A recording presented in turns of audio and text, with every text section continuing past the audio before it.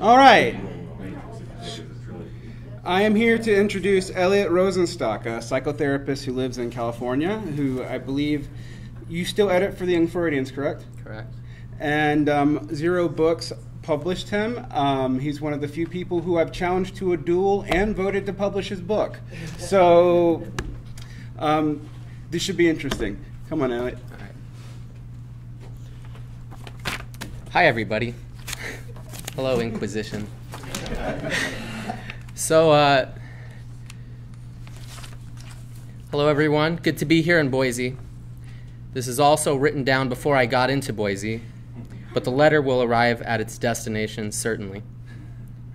I think it is imperative that it should be mentioned at least once in this conference, and it has been, that Jordan Peterson emerged with the deadlock between himself and someone trying to refute him. So the emergence of Jordan Peterson is this deadlock in some sense, right? The left anger with the conservative sort of abstractions and the provocations.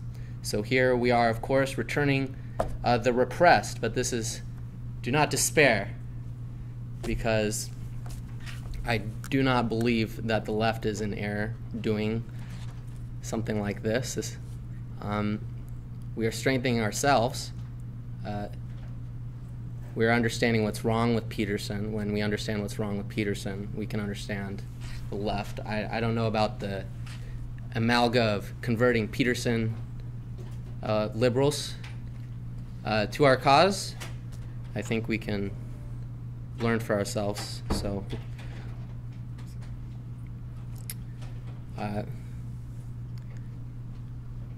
there's a Stoic wisdom which says it's easier to conquer a city than a man, but maybe we can also make a city from a man, a different man. So I'm talking here today with a lot of people who don't like Jordan Peterson, so I don't need to convince you not to like him. So I thought, how could I do this maybe in a little different way than has been done so far today. So I titled this Women and Lobsters, Stereotypes and Archetypes, but I decided to pick the big other. I think you can pick a big other in some extent, so I picked Jordan Peterson, and I thought, how would I try to convince Jordan Peterson, as futile as that may be? I thought that might be a good frame of reference. I don't know if I can, but maybe it will. So I thought I would build on common ground, being you know, you could call an anarcho-liberal, if something like that, in a sort of materialist, communist context. Here.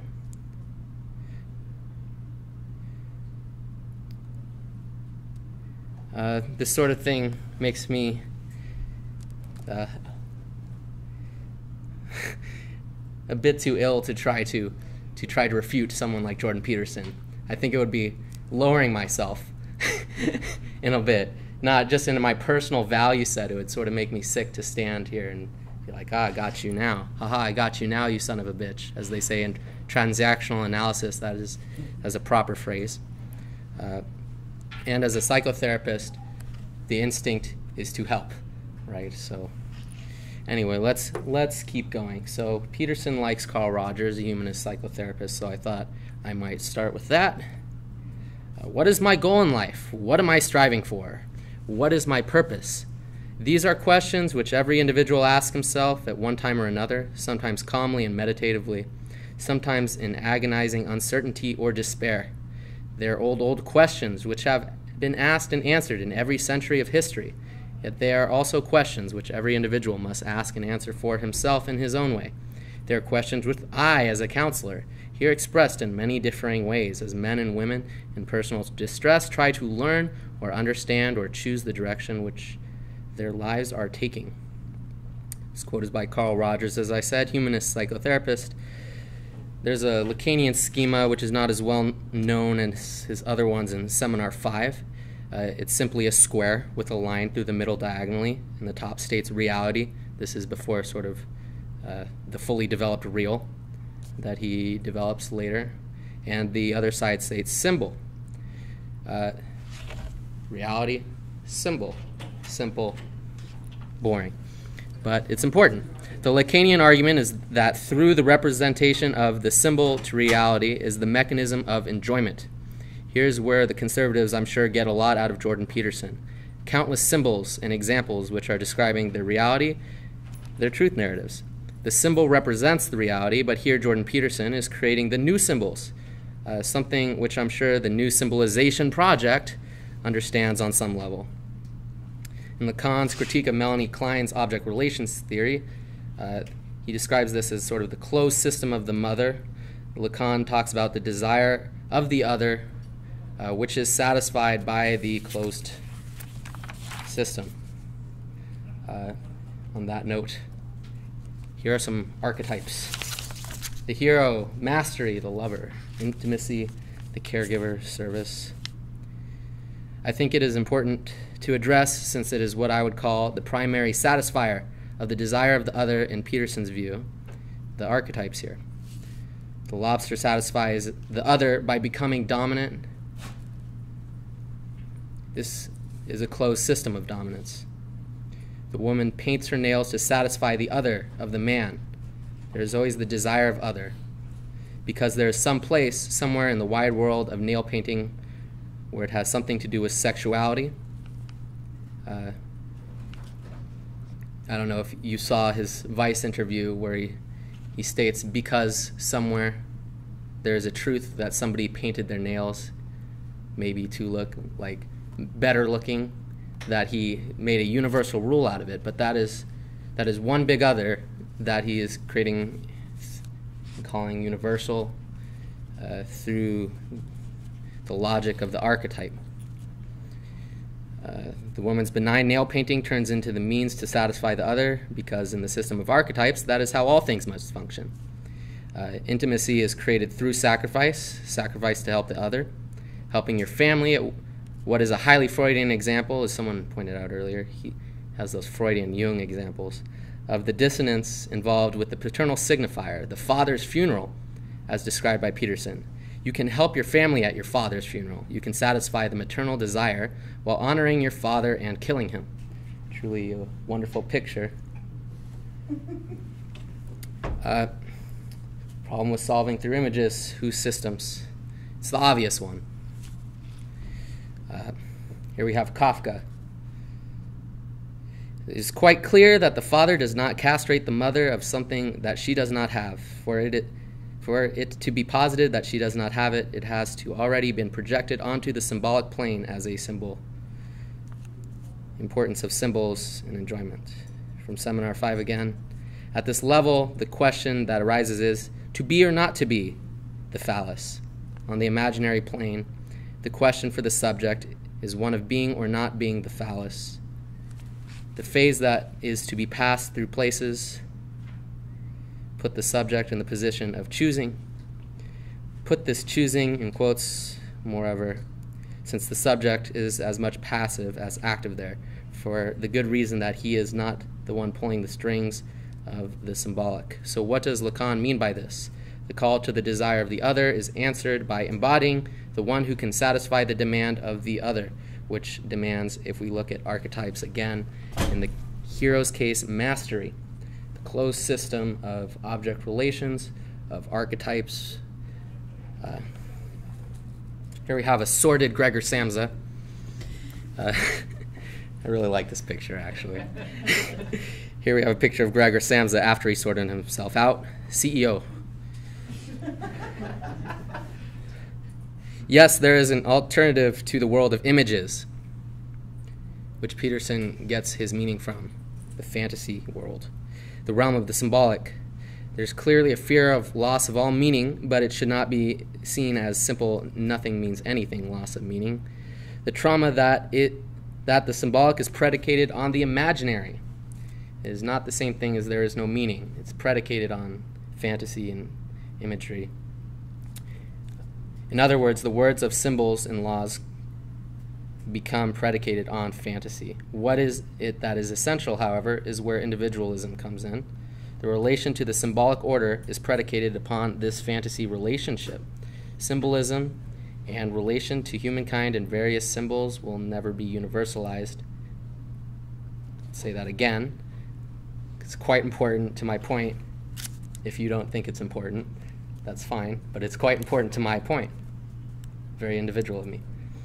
Symbolism and relation to humankind in various symbols will never be universalized, since there are different essential qualities to the primordial fantasy. Here we have Kafka's quote on self-mastery.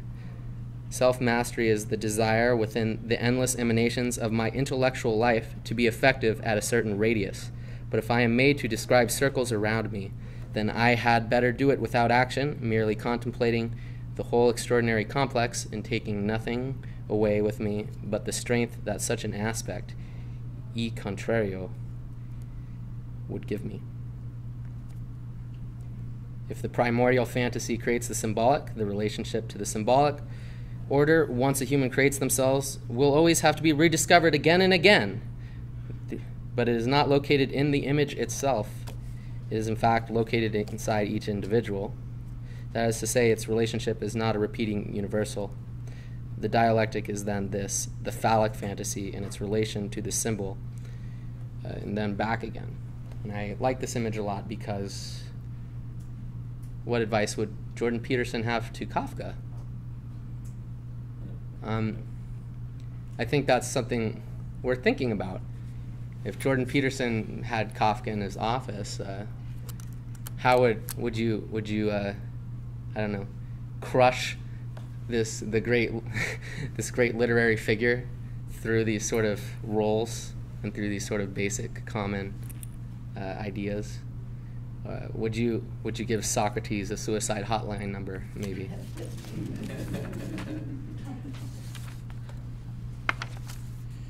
So that's why not archetypes. Problem with archetypes is they work backwards. They work backwards effectively, but they work backwards. Archetypes are descriptions of repeating patterns which occur in literature, art, and day-to-day life. There's a familiarity to them. Archetypes can make sense of raw data of dreams backwards. Archetypes can make sense of events in our lives through narrative molars. That is, we take raw data and we make sense of them. And if you are a psychotherapist and you have a client in the room, that can be very useful if somebody is suicidal. You say, how do I fix this? They say you're not supposed to fix the client, but certainly you're supposed to do something. So, right? So that's the role of Jungian psychotherapy, in my opinion, and that's worthwhile role. That's no joke, but logically, it's not good because it doesn't go forward from the fantasy of the individual.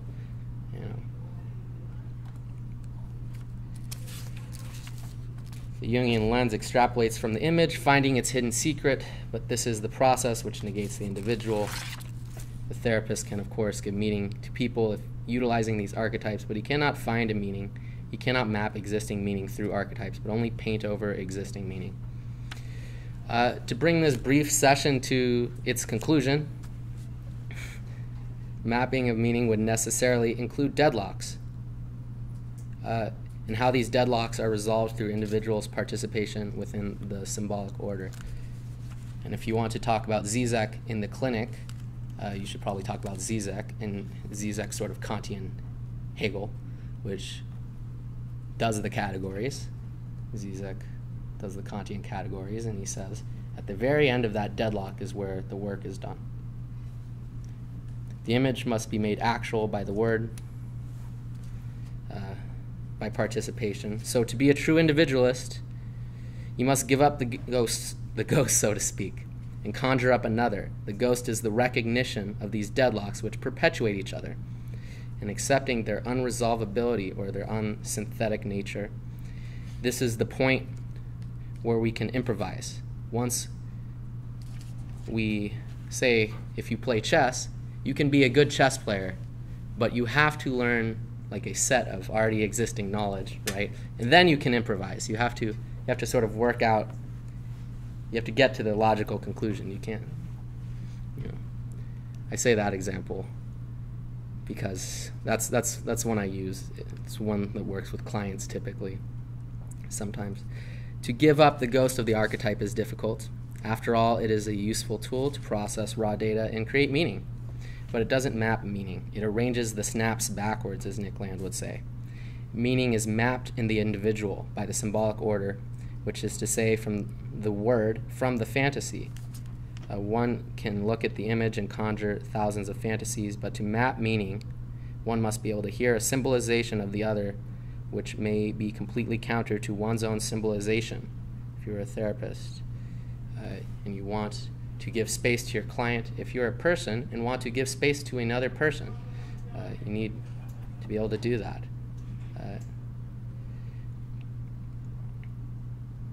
The archetype and the archetype's painting over effect.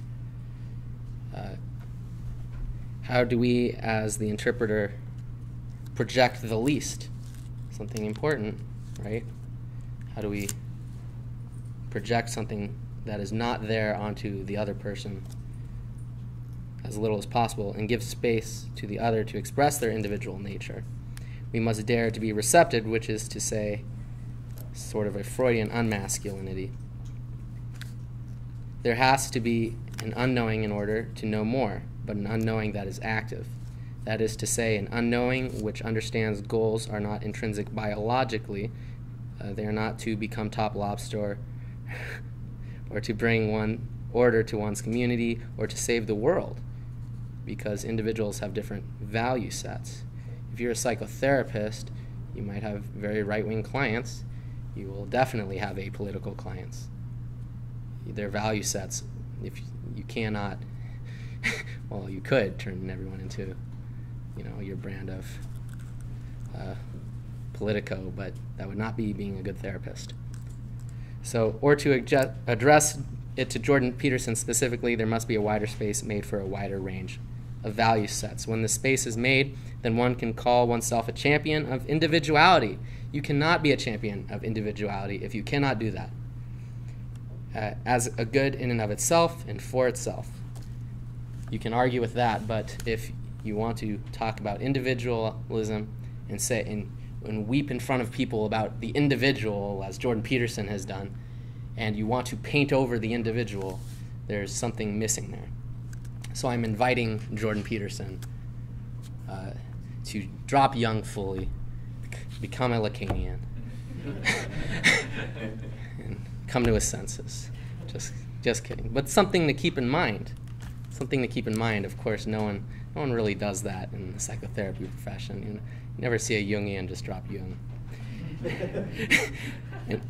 An absolute individuality must contain radical difference. An absolute individuality as a goal in and of itself, for itself, must contain radical difference between people and allow radical difference as good. For what is an absolute individuality without that difference?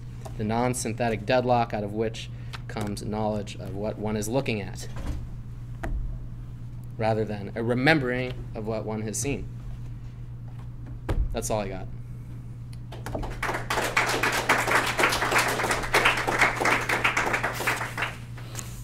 I used to, if you watch Lacan speak, he sort of yells at people. I used to wonder why. It's like, just get adrenaline, the nerves. Like, let's see. All right. Questions, comments? So there's one of the few videos I've seen of Peterson actually addressing some stuff. He says that Lacan is completely senseless, and also in the same sentence that Foucault is basic common sense. Do you think he's actually read any Lacan? See, this is why I don't want to refute Jordan Peterson. Okay. It's like, why would I, like, where do I even start with that? It's like, where do you start with, a kid coming into like an undergrad freshman class who hasn't read, the book and says, well, what do you think? It's like, oh, I don't know. Maybe he has read it. He's from Canada. They speak some French in Canada. Maybe someone flipped him a Lacan book. Who knows? Let's say he has read it. Let's just give him that credit. Sure. Why not? So, when talking about archetypes, especially in relation to Peterson, this is just something I do, and I'm going to base a question off of it. I kind of tend to think of when Peterson says archetype, you can kind of just replace it with Lyotard's meta-narrative, because especially when he uses it, he means map yourself to this specific picture of yourself. Tell yourself this story about yourself, and that's what a meta-narrative is, the narratives we tell ourselves about ourselves. And, it's debatable how much that would actually work. As fans claim that when they think of themselves as the mythical Aragorn coming back with the shards of Narsil to cut off the hand of Sauron. I messed that story up. That was a seal doer, but we don't need to discuss that. But it helps them, is what they claim. But it's also arguable that when you're willing to go to the point where you say to yourself, no, I am this thing, I want to be this thing, I want this ideal, you are essentially committing yourself to it by hook or by crook. Confirmation bias, which is one of the issues with archetypes in philosophy or in psychoanalysis and with Freud's book on dreams, because it's really easy to see a shape once you can suggest what the shape is.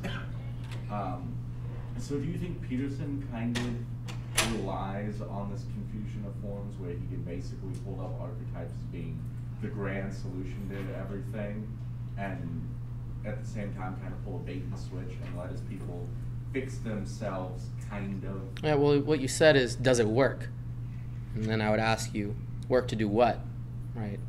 Work to take somebody who's dealing with depression and then make them feel less depressed if you ask them a number of how depressed they feel. So maybe it would work to do that, but in terms of creating an individualism, an absolute sort of individualism that is respecting the individual autonomy of other people, I don't think it works to do that. I think that's the answer to that question. I think, he's a psychotherapist. So if you do psychotherapy, your job is to help your client in some way, right? But when we're in the realm of public philosophy, you have to challenge his sort of value system, and his value system is individualism, right? And if you challenge his value system properly, I think, it says convincing Jordan Peterson. I really think if you look at, you want to refine your value system, it would help him. It would help him to hear something like this and to oh geez, maybe I will consider that. If not, drop the meta narrative, so to speak. Get Jim Jeffries to talk about Lacan with him. Yeah, I'd watch it.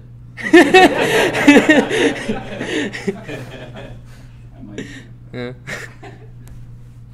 So when Jordan Peterson says that the new counterculture is to be useful and take up trade jobs and this kind of thing, I know you aren't supposed to interpret as a psychoanalyst, but let's ask, useful for who and for what? Well, the counterculture, whose counterculture is true? I think there's always been a right populist counterculture that thought taking up a trade was, so it's not like a new counterculture. Maybe it more easily plugs into the general alt-right counterculture, which is the, against the symbolic order at all costs for jouissance, right, for enjoyment. The freedom of, I guess, the pervert freedom versus sort of the hysteric freedom to ask questions, to generate new information, right? So in that way, if you want to talk Zizek, right, do not underestimate the appeal of that sort of liberal idea of freedom against all symbols, but know that you are not necessarily free, right? there's another kind of freedom.